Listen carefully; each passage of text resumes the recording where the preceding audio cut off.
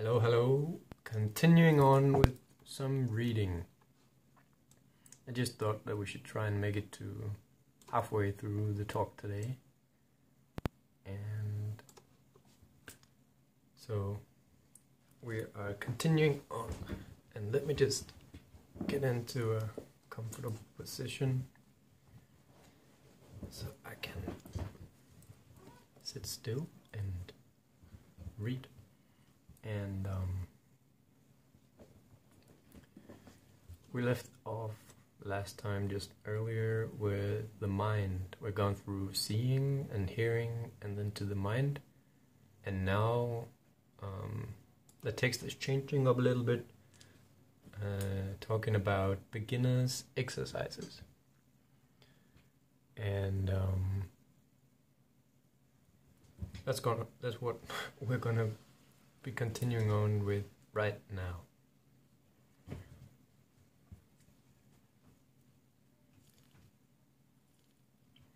Okay, so here we go.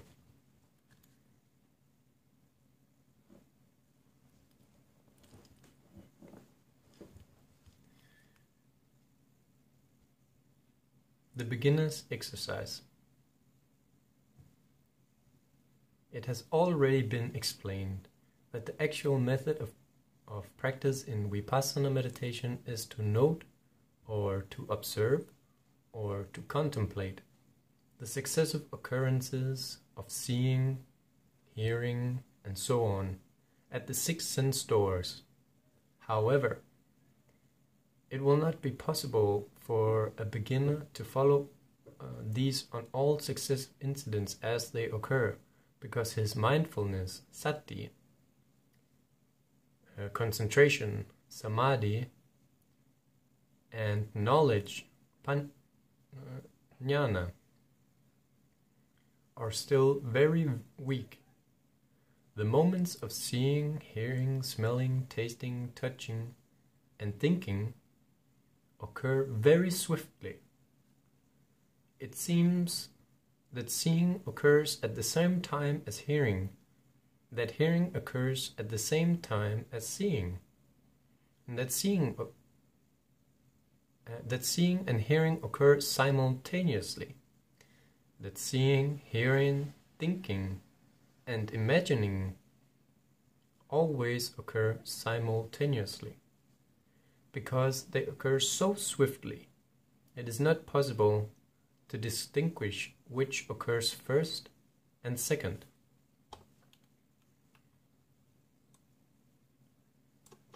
In reality, seeing does not occur at the same time as hearing, nor does hearing occur at the same time as seeing.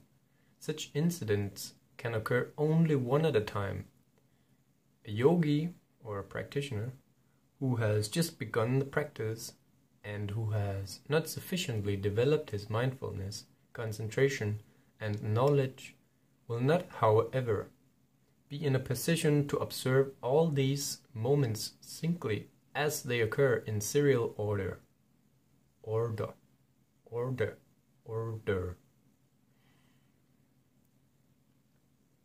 A beginner need not, therefore, follow up on many things. He needs to begin with only a few things. Seeing or hearing occurs only when due attention is given to their objects.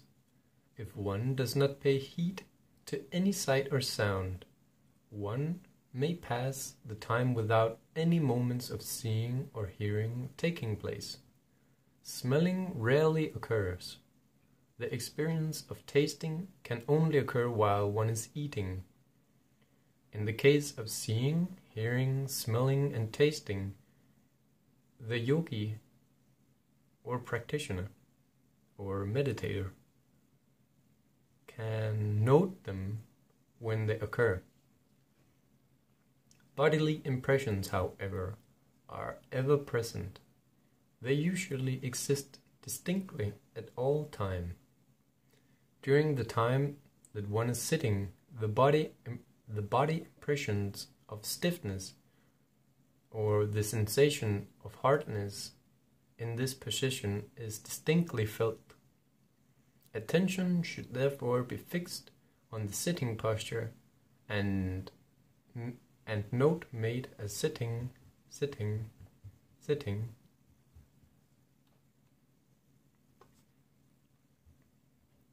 Sitting. Sitting is an erect posture of the body, consisting of a series of physical activities induced by consciousness, consisting of a series of mental activities. It is just like the case of an inflated rubber ball which maintains its round shape through the resistance of the air inside it. The posture of sitting is similar in that the body is kept in an erect posture throughout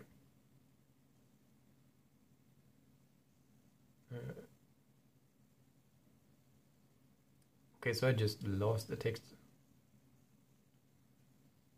Okay, so here.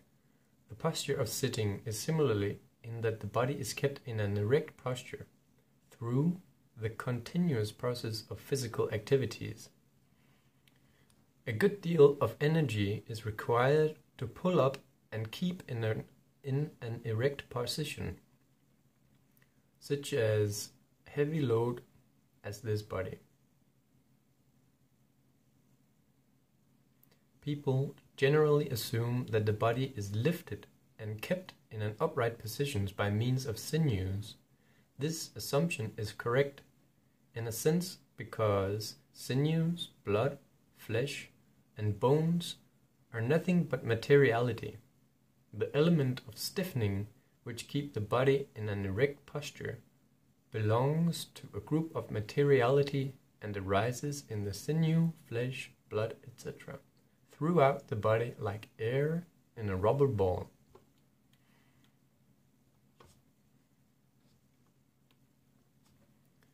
The element of stiffening is the air element, known as Vayu Dhatu. The body is kept in an erect position by the air element in the form of stiffening, which is continually coming into existence. At the time of sleepiness or drowsiness, one may drop flat because the supply of new materials in the form of stiffening is cut off.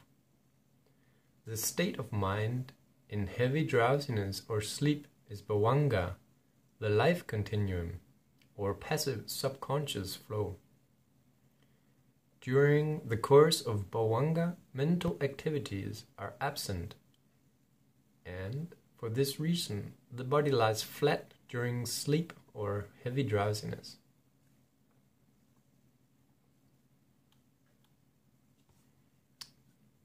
During waking hours, strong and alert, mental activities are continually arising, and because of these, the air element arises serially in the form of stiffening. In order to know these facts, it is essential to note the bodily posture attentively as sitting, sitting, sitting. This does not necessarily mean that the body impressions of stiffening should particularly be searched for and noted. Attention need only be fixed on the whole form of the sitting posture, that is, the lower portion of the body in a bent circular form and the upper portion held erect.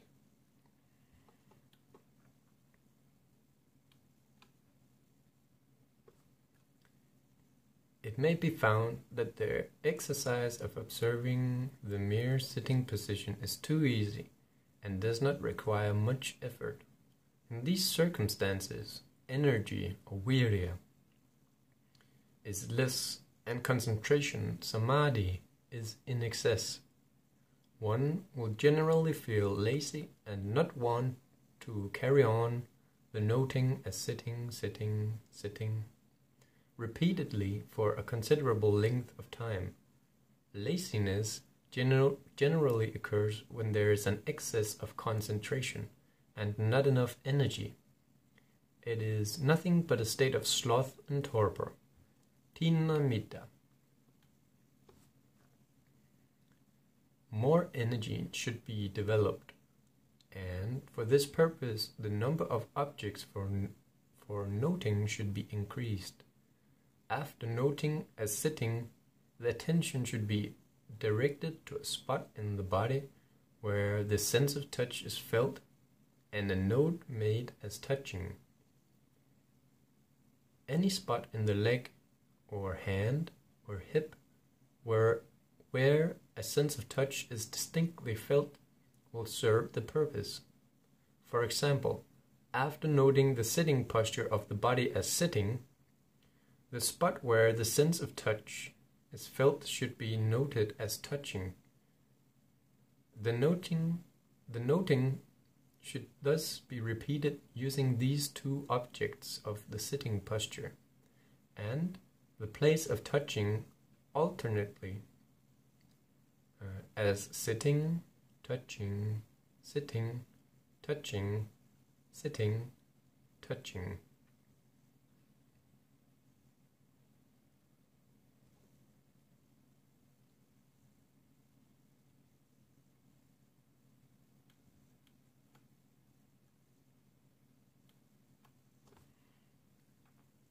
The terms noting, observing, and contemplating are used here to indicate the fixing of attention on an object. The exercise is simply to note or observe or contemplate as sitting, touching. Those who already have experience in the practice of meditation may find this exercise easy to begin with, but those without any previous experience may find it rather difficult at first. Rising and falling. A simpler and easier form of the exercise for a beginner is this.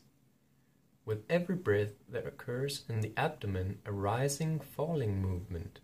A beginner should start with the exercise of noting this movement. This rising and falling movement is easy to observe because it is coarse and therefore suitable for beginners. As in schools where simple lessons are easy to learn, so also is the practice of Vipassana meditation. A beginner will find it easier to develop concentration and knowledge with a simple and easy exercise. Again, the purport of Vipassana meditation is to begin the exercise by contemplating prominent factors in the body. Of the two factors of mentality and materiality, the former is subtle and less prominent, mentality, while the later, materiality, is coarse and more prominent.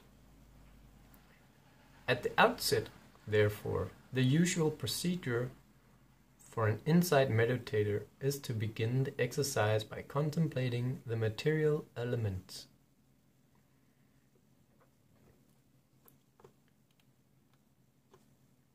With regard to materiality, it may be mentioned here that derived materiality, upada rupa, is subtle and less prominent, while the four primary physical elements, mahabhuta rupa, earth, water, fire, and air, are coarse and more prominent. The latter should therefore have priority in the order of objects of contemplation.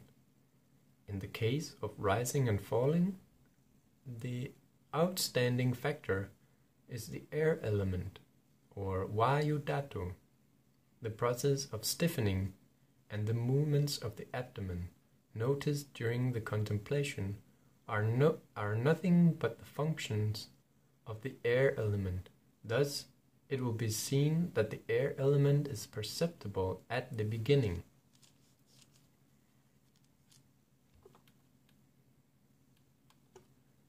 According to the instructions of the Satipatthana Sutta, one should be mindful of the activities of walking, while walking, of those of standing, sitting, and lying down while standing, sitting, and lying down respectively. One should also be mindful of other bodily activities as each of them occurs. In this connection, it is stated in the commentaries that one should be mindful primarily of the air element, in preference to the other three elements. As a matter of fact, all four primary elements are dominant in every action of the body, and it is essential to perceive any one of them.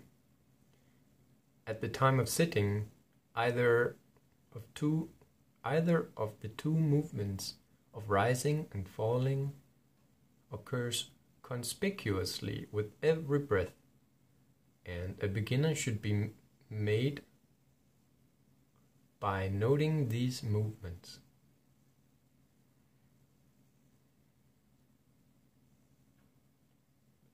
Some fundamental features in the system of Vipassana meditation have been explained for general information. The general outline of basic exercises will now be dealt with. Outline of basic exercises. When contemplating rising and falling, the disciple should keep his mind on the abdomen. He will then come to know the upward movement or expansion of the abdomen on breathing in, and the downward movement or the contraction on breathing out. A mental note should be made as rising for the upward movement and falling for the downward movement. If these movements are not clearly noticed by simply fixing the mind on them, one or both hands should be placed on the abdomen. The disciple should try not to change the manner of his natural breathing. He should neither attempt to slow breathing by the retention of his breath, nor quick breathing or deep breathing. If he does not change the natural flow of his breathing, he will soon tire himself. Oh, I read that wrong. If he does change the natural flow of his breathing, he will soon tire himself.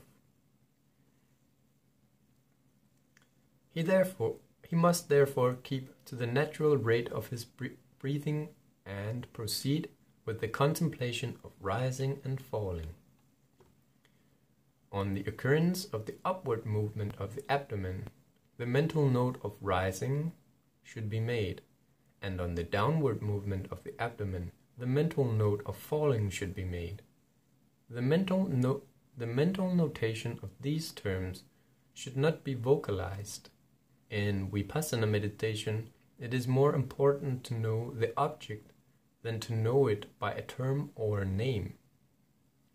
It is therefore necessary for the disciple to make every effort to be mindful of the movement of rising from its beginning to its end, and that of falling from its beginning to its end, as if these movements are actually seen with the eyes. As soon as rising occurs, there should be the knowing mind close to the movement, as in the case of a stone hitting a wall. The movement of rising as it occurs and the mind knowing it must come together on every occasion. Similarly, the movement of falling as it occurs and the mind knowing it must come together on every occasion.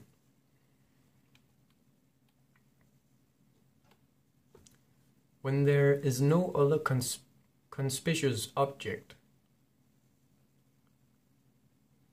the disciple should carry on the exercise of noting these two movements as rising, falling, rising, falling, and rising, falling. While thus being occupied with this exercise, there may be occasions when the mind wanders about. When concentration is weak, it is very difficult to control the mind, though it is directed to the movements of the rising and falling. The mind will not stay with them, but will wander to other places. This wandering mind should not be let alone. It should be noted as wandering, as soon as it is noticed that it is wandering. On noting once or twice, the mind usually stops wandering. Then the exercise of noting rising and falling should be continued. When it is again found that the mind has reached a place, it should be noted as reaching. Then the exercise of noting rising and falling should be reverted to as soon as these movements are clear.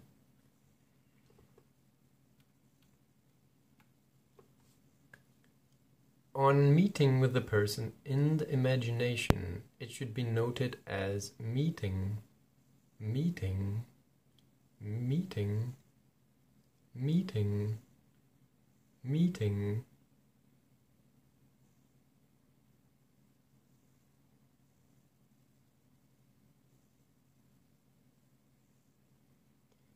After which the usual exercise should be reverted to.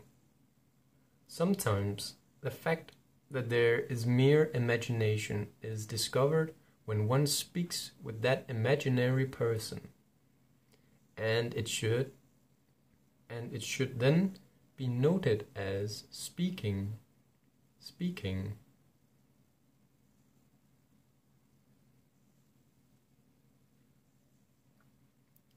The real purport is to note every mental activity as it occurs. For instance, it should be noted as thinking at the moment of thinking, and as reflecting, planning, knowing, attending, rejoicing, feeling lazy, feeling happy, disgusted, etc. As the case may be, on the occurrence of each activity. The contemplation of mental activities and noticing them is called Cittanupassana. Contemplation of mind.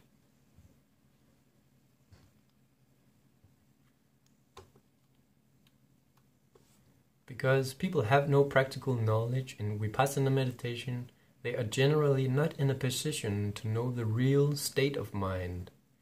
This naturally leads them to the wrong view of holding mind to be a person or a self or a living entity. They usually believe that imagination is I. I am thinking. I am planning. I am breathing. I am knowing, and so forth. They hold that there exists a living entity of self which grows up from childhood to adulthood. In reality, such a living entity does not exist, but there does exist a continuous process of elements of mind which occur singly, one at a time, in succession. The practice of contemplation is therefore being carried out with the aim of discovering the true nature of this mind-body complex.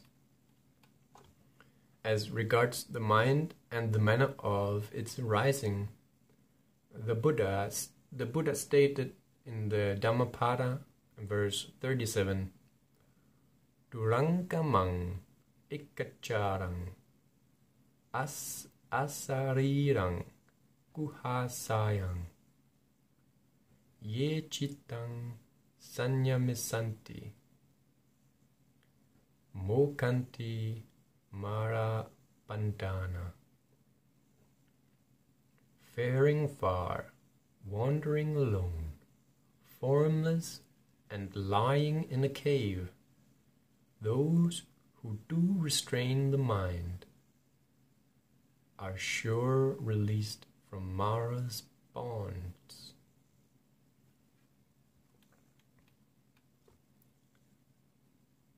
Faring far, mind usually wanders far and wide, while the yogi is trying to carry on with the practice of contemplation in his meditation room. He often finds that his mind has wandered to many far-off places, towns, etc. He also finds that his mind can wander to any of the far-off places which he has previously known at the very moment of thinking or imagining. This fact is discovered with the help of contemplation. Alone, mind occurs singly, moment to moment in succession. Those who do not perceive the reality of this believe that one mind exists in the course of life or existence. They do not know that the new minds are always arising at every single moment. They think that the seeing, hearing, smelling, tasting, touching, and thinking of the past and of the present belong to one and the same mind, and that 3 or 4 acts of seeing, hearing, touching, knowing usually occur simultaneously. These are wrong views. In reality, single moments of mind arise and pass away continuously, one after another. This can be perceived on gaining considerable practice. The cases of imagination and planning are clearly perceptible. Imagination passes away as soon as it is noted as imagining, and planning also passes away as soon as it is noticed planning. These instances of arising, noting, and passing away appear like a string of beads. The preceding mind is not the following mind. Each is separate. Each is separate. These characteristics of reality are personally perceptible, and for this purpose one must proceed with the practice of contemplation.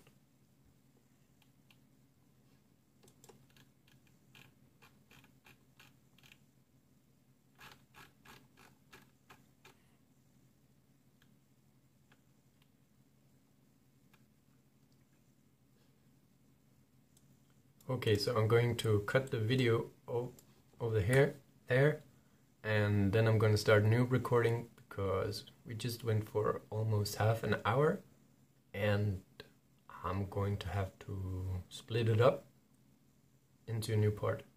And so I'm going to start the next recording just right after this, and we're going to continue with formless, as we are digging into the meaning of faring far, the words of the Buddha in the Dhammapada, verse 37. Faring far, wandering alone, formless, and lying in a cave. Those who do restrain the mind are sure released from Mara's bonds. Sadhu, sadhu, sadhu. And we're going to do a formal outro. And so we're going to say Namo Buddhassa, homage to the perfectly enlightened one. I can never really remember. Honor to the fully enlightened one. Okay. Yeah, stopping this video and starting the new one. Peace, and thank you for listening, and peace.